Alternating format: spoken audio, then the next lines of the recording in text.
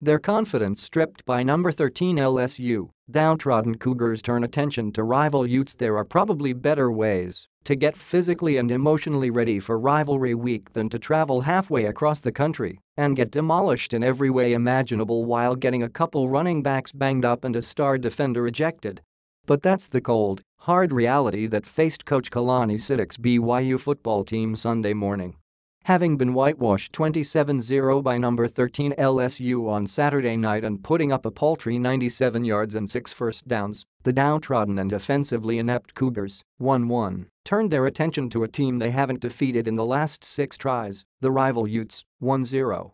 "That's my fault as a coach," Sitake said after Cougars did not cross the 50-yard line once the entire contest at the Superdome and gained their fewest yards since '92 against Iowa State in 1974.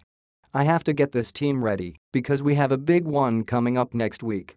The only happier group Saturday night than the thousands of LSU fans on Bourbon Street in New Orleans had to be Utah's defensive coaches, who undoubtedly watched the Cougars' offense get dominated by an LSU defense that was missing multiple defensive stars and started 4 true freshmen.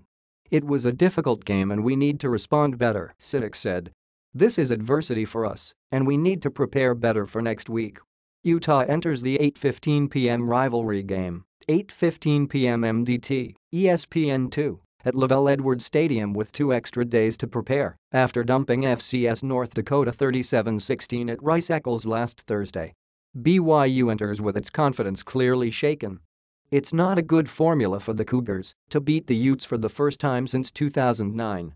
"We have to rally around guys and find ways to make more plays," Sitake said. "What LSU is doing as a team is something I would love to have as part of our identity." The troubling news for BYU is that Utah has a similar identity to LSU, a stingy, athletic defense and a punishing rushing attack. And the Utes have seemingly added more explosiveness to their offense with the addition of receiver Darren Carrington, who was dismissed from Oregon after a DUI arrest this summer. "We are going to have to be ready for everything with them," said BYU linebacker Butch Pau, who had 8 tackles against the Tigers and led a defense that played reasonably well early but simply wore down as the game went on because the BYU offense could not sustain drives. Already missing star linebacker Francis Bernard, who is redshirting, the defense will be without Micah Hanneman in the first half against the Utes. The senior safety was ejected for targeting in the second half after a hit on LSU running back Darius Geese.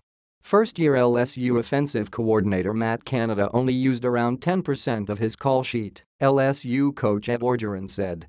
The Tigers didn't have to get exotic on offense because they methodically marched down the field and kept the ball for nearly 42 minutes. But BYU's biggest problem right now is its offense, or lack thereof. In 2 games against teams on both ends of college football's talent level spectrum, Portland State and LSU, the Cougars have managed just 19 first downs and 462 yards on 99 plays. The Cougars are a long way from the days of former offensive coordinator Robert Anae's go hard, go fast attack. "I am frustrated, but I gotta keep moving forward," said BYU quarterback Tanner Mangum, who placed the blame for the offense's struggles on himself and his inaccurate throws. "We can't let this drag on.